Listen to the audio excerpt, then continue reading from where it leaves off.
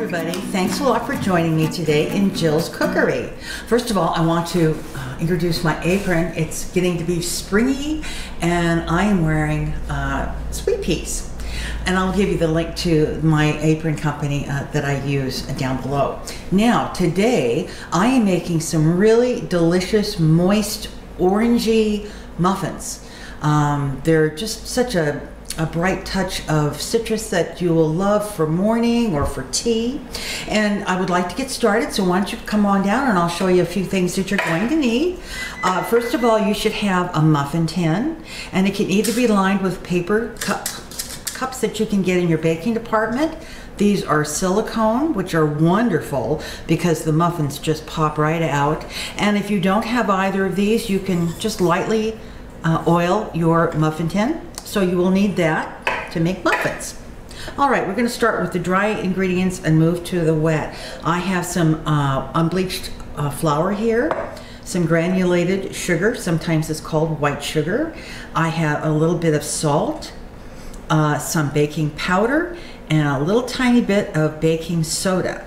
And then for the wet ingredients, I have some orange juice concentrate. Now this is what you buy in your freezer department where other, juice concentrates are sold, and it's just the concentrate. I defrosted it and no water has been added to that. I have some plain fat-free Greek yogurt. I have a couple of eggs, and then this is actual orange juice.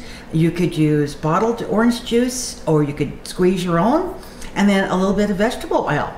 All right, so what I'm going to do here in my bowl is I'm going to make a little well, and I'm going to add the sugar.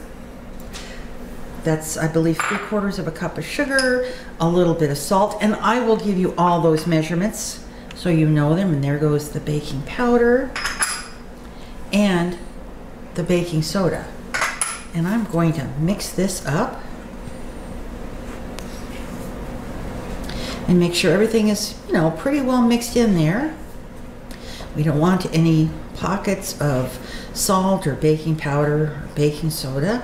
All right, that looks very good to me. Now I'm going to make a well, and I'm going to start putting all of these ingredients in that well, and they will all be mixed in together, which is a very convenient recipe. I like.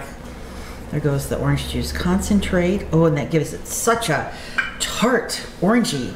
I mean, my mouth just waters thinking about that. In goes the orange juice and the eggs. And it's good, it's always good to have your eggs at room temperature when you're going to bake. And then some of the vegetable oil. All right, now I'm going to take a spoon, and it's really just a matter of mixing these all together. And as I always say when I'm showing you how to make a quick bread, which is something that has baking powder or baking soda, not something that would have yeast in it. You don't want to beat it like you would, a cake or something. You want to just get those ingredients well combined. And as you can see, there's no more flour in here. It's all mixed in. And oh my gosh, does it smell so delicious. It smells so beautifully orangey. All right, now I am going to get my muffin tin out, and my oven has been preheated now to 350 degrees. I'm going to bring my muffin tin in, and you may have noticed that I have one paper cup here and the rest are my silicone cups. I've got one that's just missing in action. I have no idea what happened to it. It's gone. So I just, I just used the one.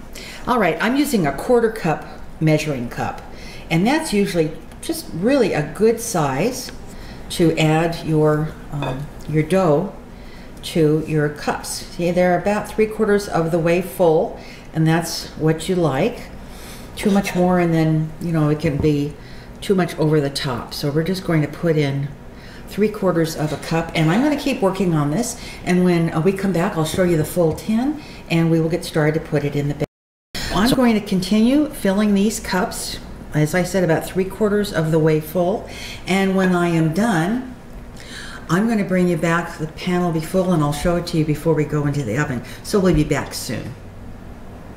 All right, I have all 12 in there, and I happen to have enough dough here, I think, for another 2 or 3 muffins. So I'm just going to tuck that into the refrigerator, and when these muffins are out, I can cook the rest of that batter. So I'm going to put these into my 350-degree oven. They're going to cook 15, 18 minutes. I have a convection oven, and of course all ovens vary in temperature. But we will do that toothpick test where you put your toothpick down through the center of the muffin, and if the toothpick comes out clean, that means that that is done and cooked beautifully. So we will be back. Oh wow, look at these beautiful muffins. I'm going to break one of these open here. Look. Look at that beautiful crumb in there. Look at that. These are so beautiful. And we're going to take a taste of them right now. Are you ready to try this? Yeah, I'm ready to do what I do best. Here you go. Now just wait. I gave you the small piece. It's got to have the big piece. Oh, it doesn't really matter. I'll probably eat half a dozen. That's true. You probably will. Do you smell that orange in there? Yeah. Oh my gosh, I can't wait. They are so beautifully textured, aren't they? He doesn't care about the texture. Wow. Oh, that's so good. That's so good. The orange. Oh yeah. First of all, the texture is amazing. It's moist, it's tender. I'm trying to get that in there for you. It's not mushy though. No mush. Wow. That is delicious. Serve those warm with about a quarter pound of butter on each one. No. But with a cup of tea or coffee, I mean, this is delicious, isn't it? Yeah. These are these are so good. You can make those every day of the week. They're moist, but not mushy, like you said. Well, it's too bad we can never get What?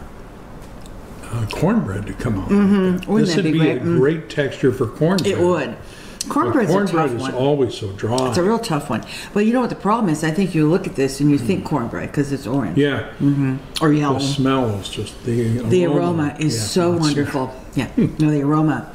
They just smell divine. Yes. Surpassed only by the taste. You have got to try these. It is such a wonderful muffin, and I will put the recipe and description down below in the comments section. And they're amazing and well worth the little bit of time it takes to put them together. And of course, the ingredients, are so simple to pull together. Those are really outstanding. I'm so glad you like this. Yeah, I do. All right, everybody. Thanks for coming into Jill's Cookery today, and I hope you'll come back. And thanks a lot for watching. Bye-bye.